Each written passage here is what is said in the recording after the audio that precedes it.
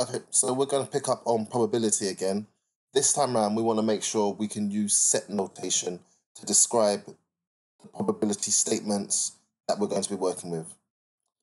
Firstly, the intersection symbol. So that's this symbol here that some people say looks like an upside down U, maybe looks like an N. It's an intersection symbol. This is going to be used just to show that both conditions are true. So the probability of A intersection B means an item belongs to both set A and to set B. If these are subjects, art and biology, these are the students who study art and they also study biology. They overlap between the two sets. The second symbol we're going to refer to is the union symbol. Now this one looks like a U in its usual orientation. It's the union symbol.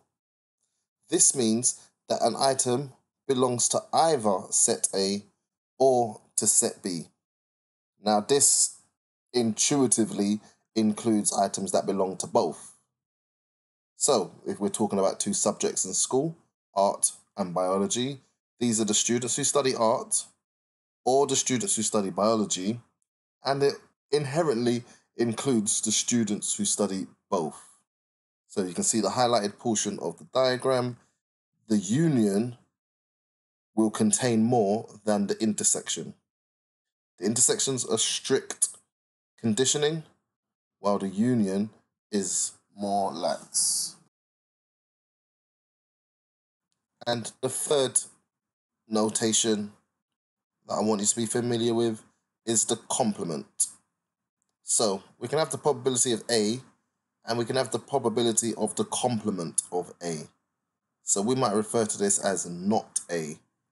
So if we take it back to our analogy, the probability of the complement of A is going to be the students who do not belong to the set A, the students who do not study art. So it's everyone except the art students, the exact opposite. So looking at this Venn diagram here, we have two sets.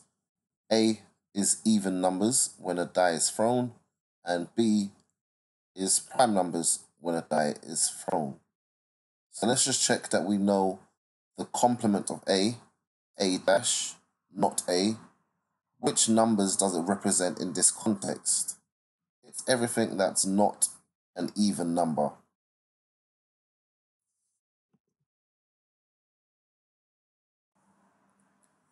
Next, we have A union B. What does it represent in context? It's anything that is an even number or a prime number. Anything inside any of the circles. And A intersection B, in this context, it's anything that is A and B. Anything that's an even number and also a prime number. The overlap between the two sets, in this case, number 2.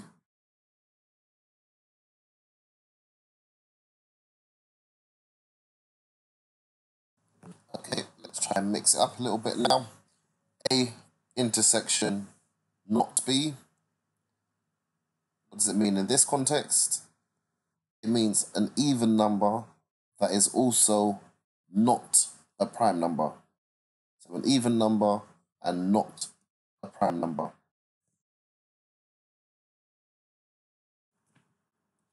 And now we're working with brackets. Let's think of the bracket first. So A union B, we've seen what that looks like. That's anything that is an even number or a prime number. Anything inside the circles. Well, I want the complement of that. I want it to be not the union. I want it to be everything that is outside of the circles. And in this case, that's the number 1. And let's look at another bracketed expression. A intersection B. In this context, that means an even number that is also prime. So we're back to the number 2. but it's the complement of that. It's everything except that. It's the opposite of that. So everything outside of that section, everything outside of that region that contains the number 2. For the next section of the video, I'm going to show a Venn diagram with various shaded regions. Pause the video each time a new shaded region comes up and see if you can interpret in set notation the region that's been shaded. They're going to come fast, so be sure to pause the video for each new shaded area and have a good think about what the set notation for that shaded area should be. Some of them do have multiple correct answers.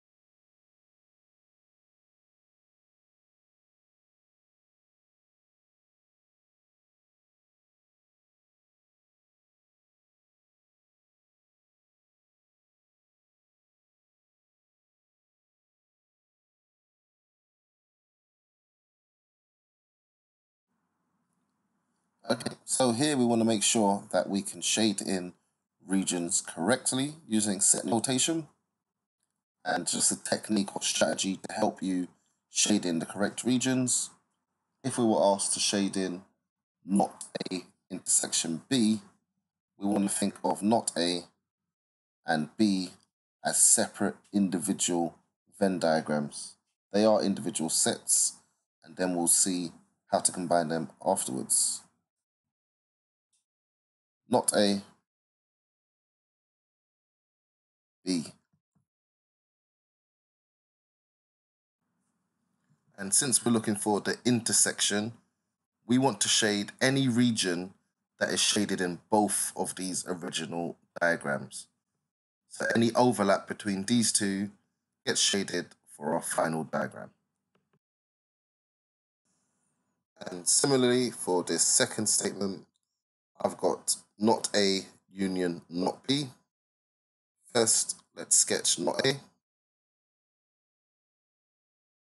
And then let's sketch not B. And since this is the union, anywhere that was shaded on the initial diagram will be shaded on the new diagram. Anywhere that was shaded on either of the first 2 initial diagrams will be shaded on the final diagram.